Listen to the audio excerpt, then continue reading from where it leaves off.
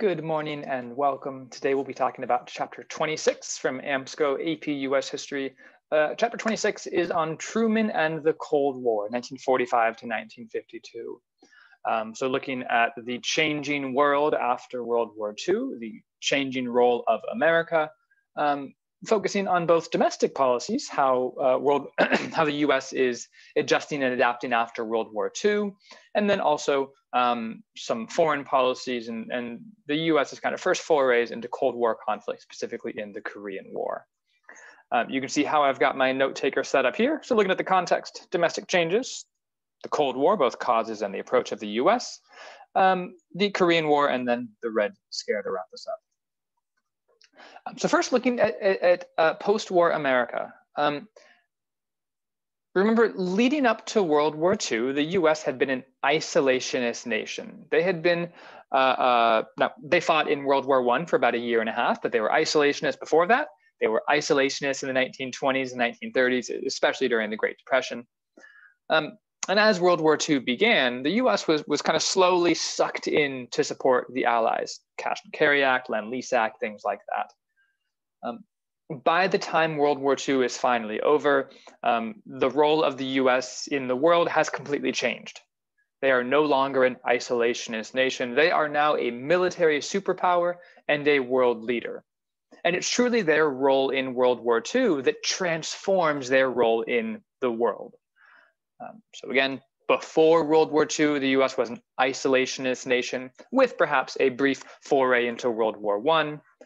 After World War II, they are a world leader, the leader of NATO, one of the leaders of the United Nations, and a military superpower. Seeing this map here of the two superpowers, the US and the Soviet Union, with perhaps some of their allies. World War II is going to be a monumental event in shaping the next 15, 20 years of America. We have 15 million Americans fight in the war, and they're returning home to an America that is changing.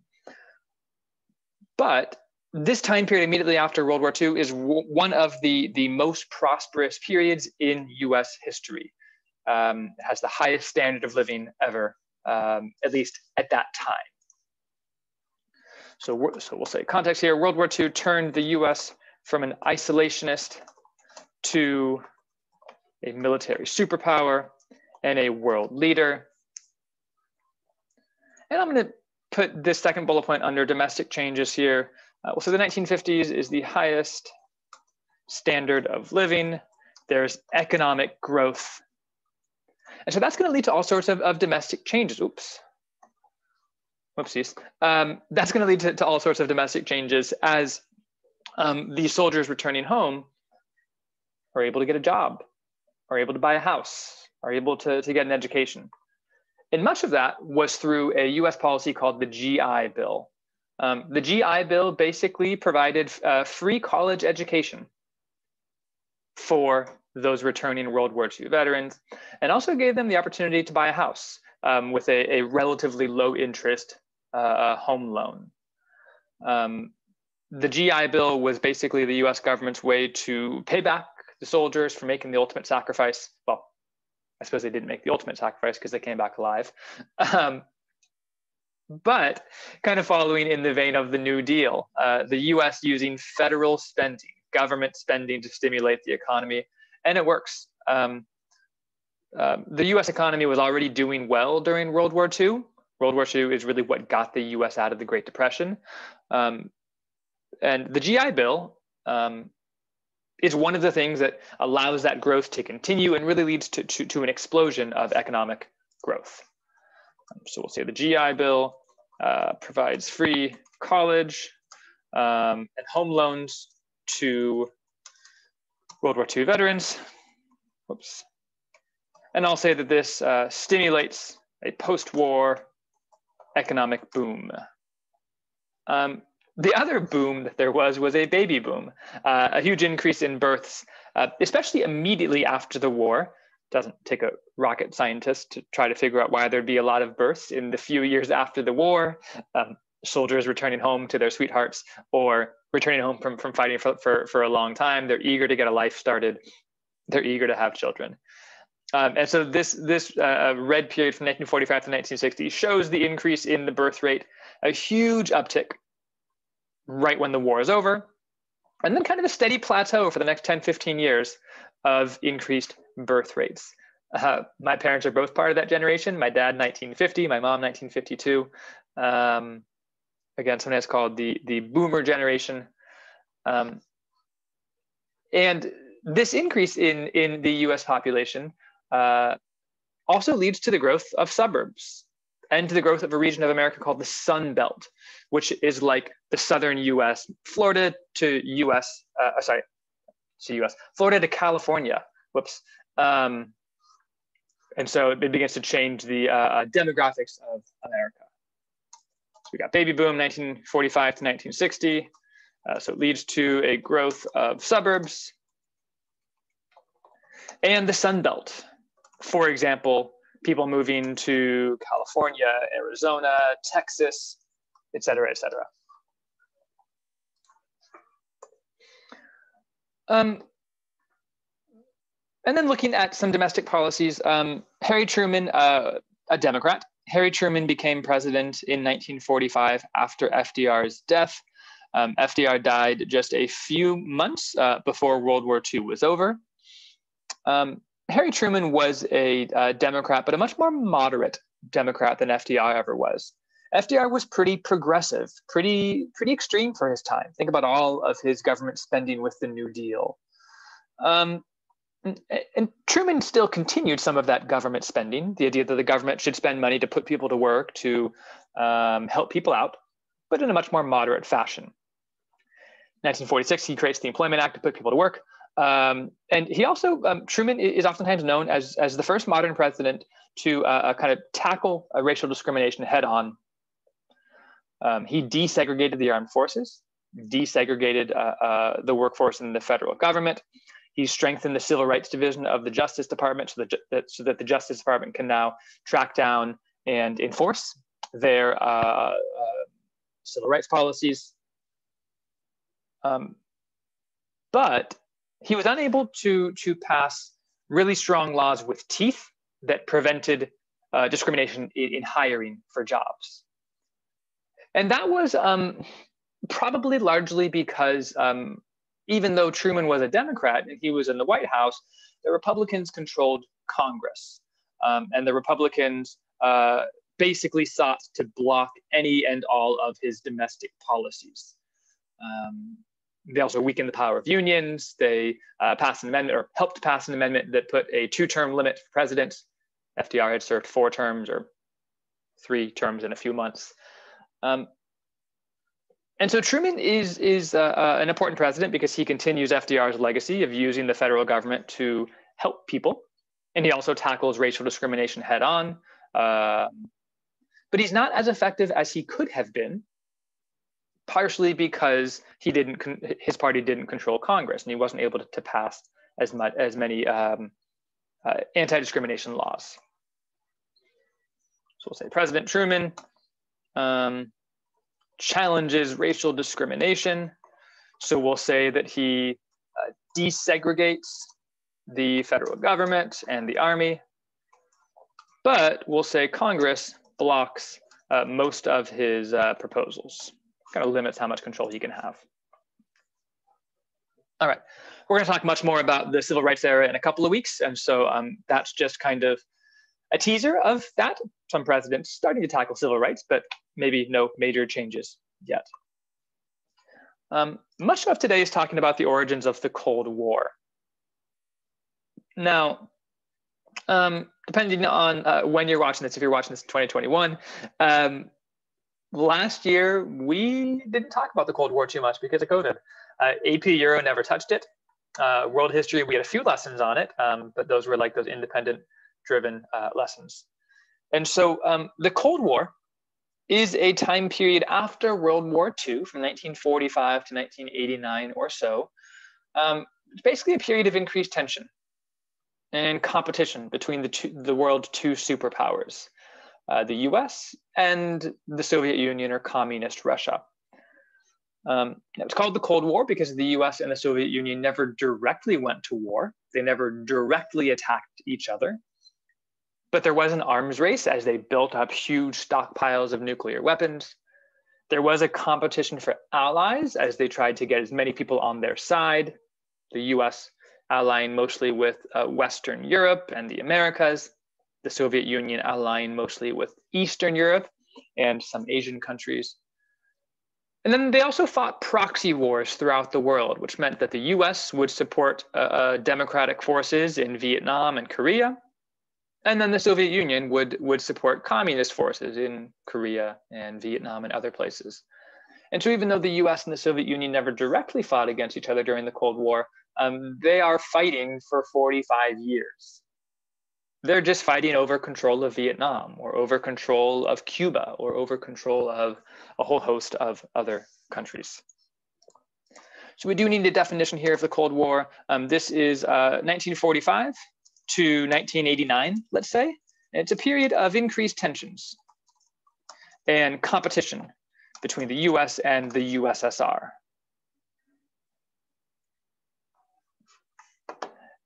And when you look at why the Cold War started, you got to go to World War II. Now, you might remember the US and the Soviet Union were allies during World War II. They both fought against the Nazis, but they were always uneasy allies. They never fully trusted each other. They had a common enemy, Nazi Germany. So, you know, the whole adage, the enemy of my enemy is my friend. Okay, they were kind of allies.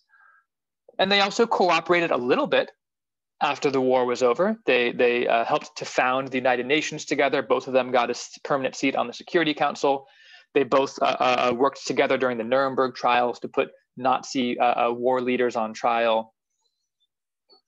And so there was the potential for the US and the Soviet Union to maintain a friendly alliance or friendly agreement. But in the last year of World War II, and as the war ended, the cracks in their alliance began to show. First, the Soviets had to fight Nazi Germany basically by themselves. The US really got into the European war of World War II on D-Day, June 6, 1944. But that meant that for about 2.5 years, 1941 to 44, the Soviet Union was fighting Nazi Germany by themselves. They felt abandoned. And so the Soviets began to think, why should we ally with the US if they didn't even help us during World War II? And then once the war was over, that tension was ratcheted up tenfold. Part of the post-war agreements after World War II was that all of the Eastern European nations that Nazi Germany had conquered, the decision was they're all going to have free elections and they can decide what to do. If they want to elect a democratic leader, if they want to elect a communist leader, whatever, they'll get to decide. The Soviet Union, Joseph Stalin said, yeah, sure, we'll do that. But then they totally rigged the elections. They made it so that only communists could run. They imprisoned people from the opposition political parties. They distributed propaganda. And the Soviet Union basically took control of Eastern Europe. I'm talking Czechoslovakia, Poland, East Germany, Romania, Bulgaria, etc. Basically, the Soviet Union took control of those countries as their own satellite states.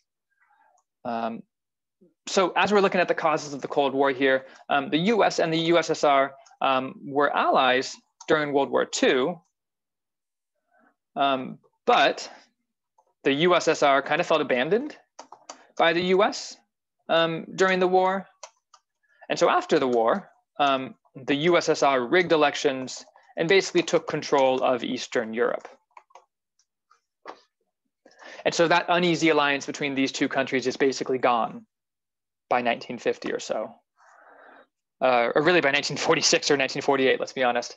And so Winston Churchill, the Prime Minister of England, famously said, an iron curtain has descended across the continent, saying that a metaphorical curtain is separating the free world, Western Europe, democratic countries, and the communist world, Soviet Union, Poland, East Germany, Czechoslovakia, Austria, Hungary, etc., etc.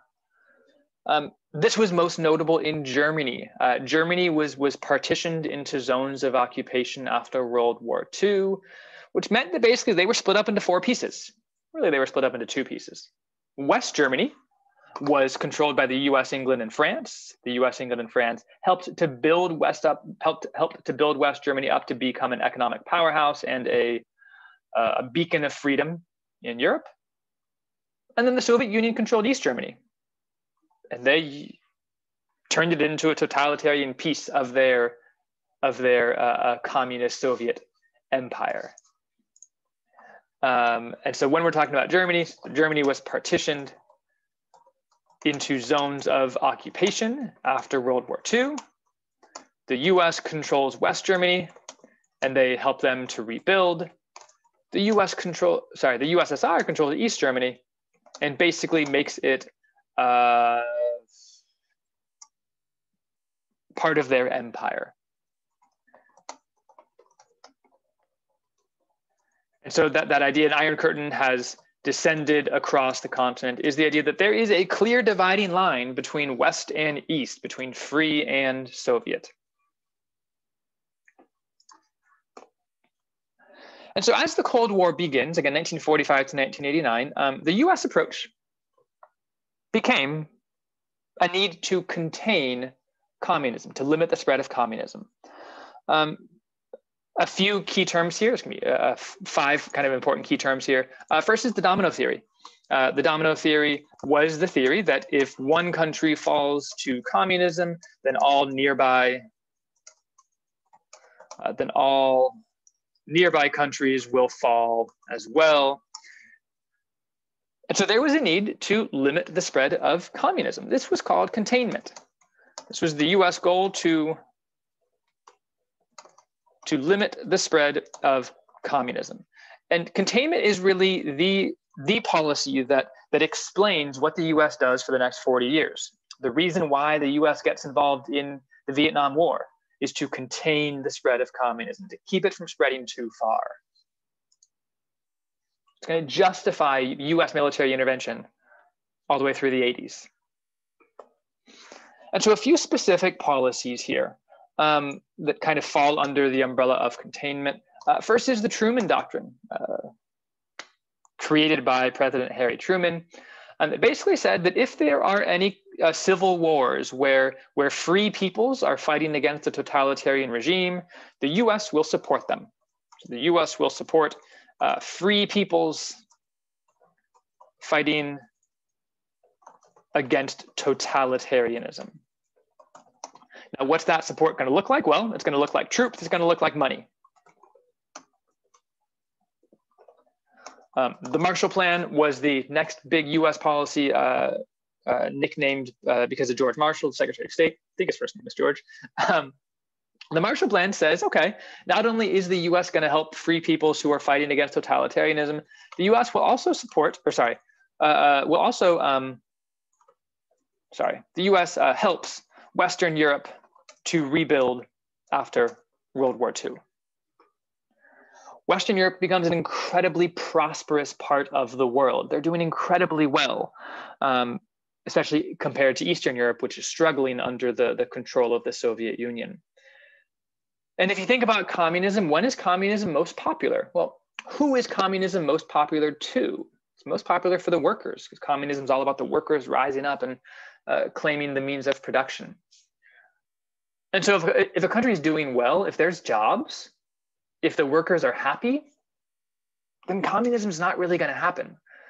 And so the Marshall Plan is the US's idea of let's help our allies have strong, healthy, prosperous economies, and then they'll never turn to communism. One way I oftentimes think about this, the Truman Doctrine, Truman troops, it's all about sending troops to fight communism. The Marshall Plan, Marshall money, all about sending money to help countries stay strong so they don't become communist. And then the last key term is NATO, the North Atlantic Treaty Organization, which was a military alliance between the US, Canada, and Western Europe. Let me zoom out here so we can see all of our allies. Yeah, the US, Canada, and then most of Western Europe. This was a military alliance that promised mutual defense, which means an attack on one is considered an attack on all, and all will provide defense. That mutual defense provision of NATO has only been used one time in its history, and that was 9/11. And so when President Trump was president, he oftentimes criticized NATO as saying that the European countries didn't pay their fair share, the US was paying too much in it. Okay, sure, maybe, I don't know. But the fact of the matter is that when the US was attacked on 9/11, our European allies defended us. And this was an alliance created to fight against or to combat the spread of communism. So again, this US approach of trying to contain the spread of communism by sending troops, by sending money, by having a military alliance, was put to the test very early on in the Korean War, 1950 to 1953, essentially. Very long story short, let me zoom out here so we can see the map better. China becomes communist in 1949 under Mao Zedong. And after China becomes communist in 1949, that domino theory kicks in. Well, crap. If China's communist, then communism is going to spread to Korea. Communism is going to spread to Vietnam, Cambodia, Laos, which we'll get to in the Vietnam War in a week or two. And that's exactly what happens. Korea had been a Japanese colony, but after Japan was defeated in World War II, Korea was partitioned, just like Germany, into two zones. North Korea is controlled essentially by the Soviet Union, and they're communist.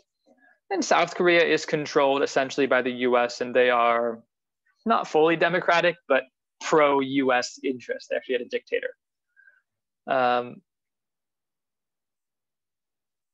Now, the Soviet Union and China specifically, China wasn't happy with having a pro-US force right next to them.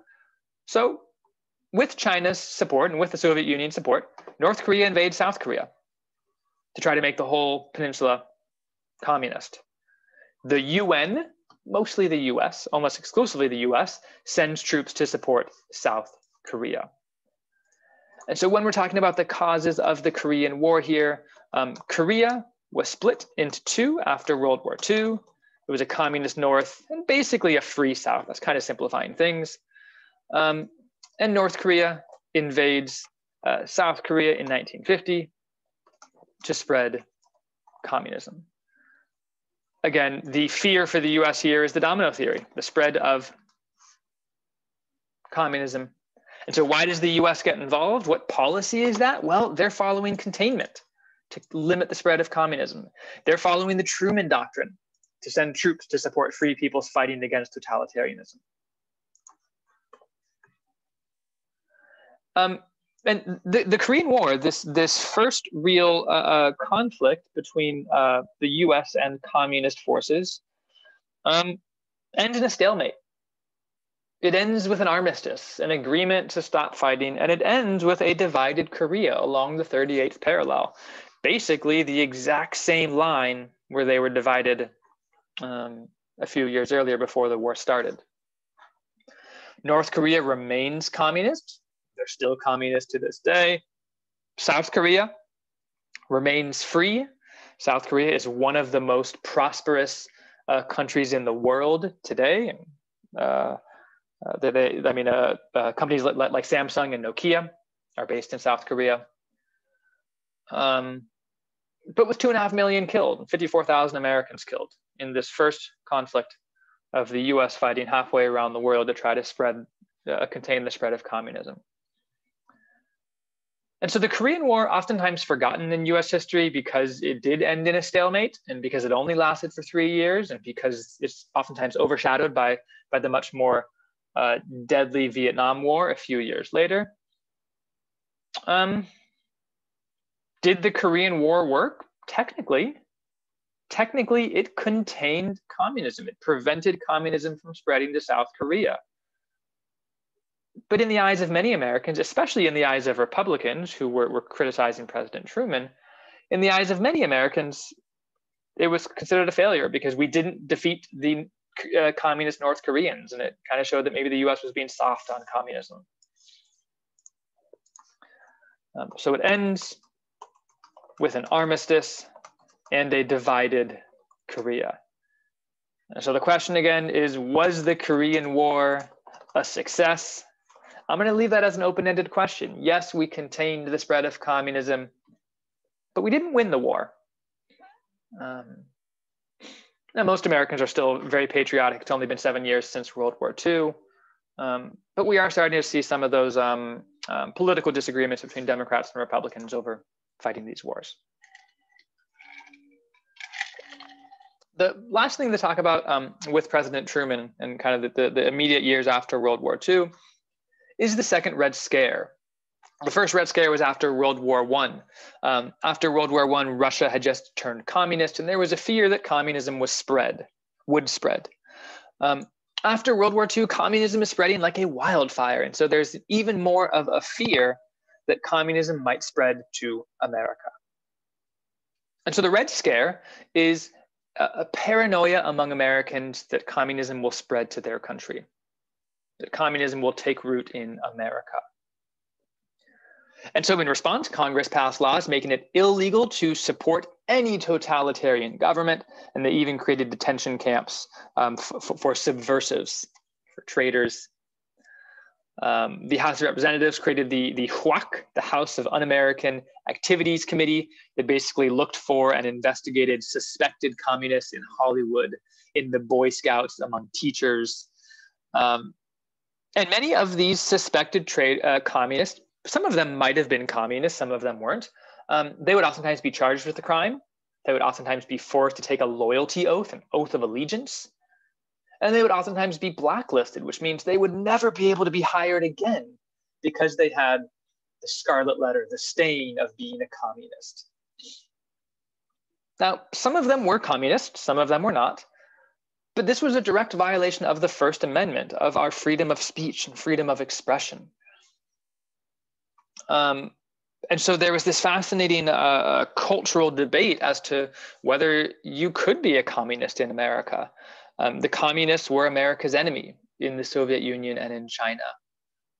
And so if you're a communist, are you supporting the enemy? But at the same time, in the US, the First Amendment gives us the freedom of speech, the freedom of expression. And this went directly against that.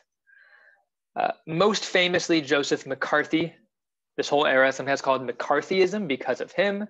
He was a Republican senator from Wisconsin, and he used his bully pulpit as a senator to launch baseless, factless accusations against hundreds of federal government employees. He famously said that 205 communists worked in the State Department. He had names and would basically accuse whoever he wanted to with no evidence.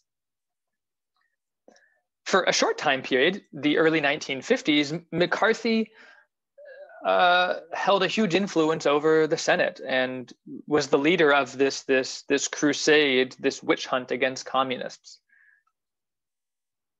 Ultimately, he stepped too far. He was too ruthless. He was seen as a bully. He was censured by Senate, which means like publicly condemned. And he died just a few years later, most likely of alcoholism, just kind of a ruined career and a ruined man. And so when we're talking about the Red Scare here, the spread of communism leads to paranoia in America of basically, will America become communist? There's a fear of that. And so the HUAC, House of Un-American Activities Committee, investigates suspected communists in Hollywood, in the Boy Scouts and teachers. And then Joseph McCarthy, again, this whole era is called Joseph McCarthy, accuses government officials of being communist.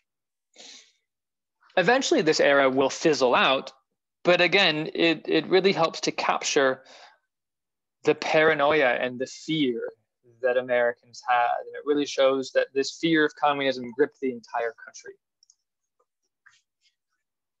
These photographs, the Red Menace, communism coming to take over America, and then Joseph McCarthy happily posing with this newspaper that calls him treason to America. But he thought he was doing the right thing, obviously. And so as we pause here, we can get just about everything. Let's zoom out just slightly. We can get it all on one page. This time period, 1945 to 1952, transforms America into a world leader. Domestically, They are in the middle of a post-war economic boom. And then in terms of foreign policy, they're getting sucked into the Cold War. I don't know if they're getting sucked into, they're choosing to get involved in the Cold War, fighting in Korea to contain the spread of communism, which also creates a paranoia of the spread of communism in America as well. We'll continue the story next chapter with the Vietnam War and the continued intervention of America abroad to try to contain the spread of communism.